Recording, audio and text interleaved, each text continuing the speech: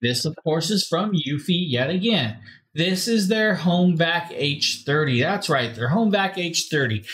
This is 16 kPa, which is on a Pascal scale.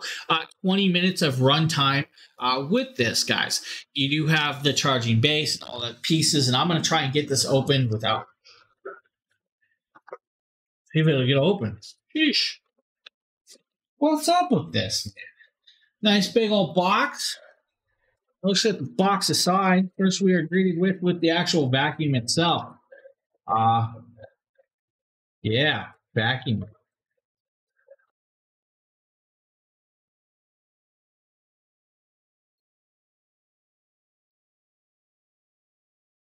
So here is your vacuum, guys. This vacuum has two modes. You have Echo or you have Max. You have the connector. The connector to pop open the tank slides out and off, just like that. You have the open end. Now,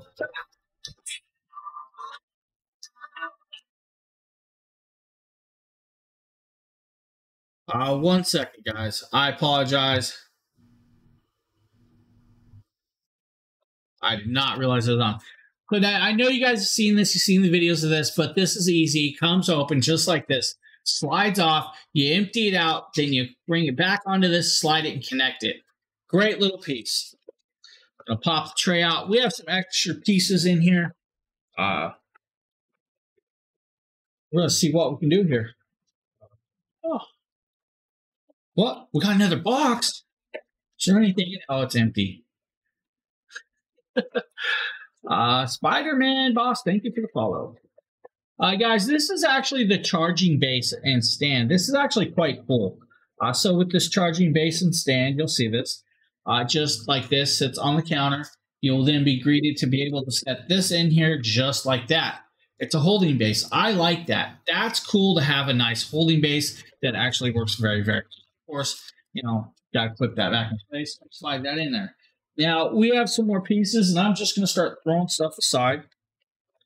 We have our cleaning tool, bristles, and all that. We do have our charging cable. The charging cable will need to be plugged into this actual base. Just a simple little house-style charging cable, right? Connects into the base, plugs into the wall, and then you start charging there, simplified. You have a couple bristle tools. This is actually cool. This is the crevice tool. The crevice tool, guys, also has the actual bristles on it. You can actually disconnect that, set it up, and all that. Now, this actually has a place for it on the actual stand, just like that. I love that. Now, we have some more pieces. Of course, we're going to show you guys some more stuff in a second. But first, this is the actual battery. So you do have the battery right here, guys. This battery actually shows you the H30 logo on it. This will actually slide into the back, and then you can actually just turn it on. Hey, that's fully charged. That was not...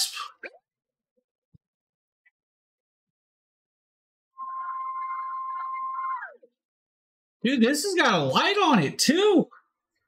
I was not expecting that. So, that's cool. Now, they do give you some tools in here to help you out. You have the cleaning brush, guys. You have a cleaning brush. You also have some mounting hardware, 2 screws, and the wall plugs. We're not going to pull that out. We're not going to actually do that. So, with that being said, inside here should be a couple more crevice tools. I think, maybe not. I'm missing a tool. Not sure where it's at. Maybe it's in the box. Yeah, I'm missing a tool. There's no extra tool. I'm missing something. I don't know, man. We're gonna need to pop the box open more. So there is one piece that's not in the box. I don't know what happened to it, but not gonna complain. It's cool. But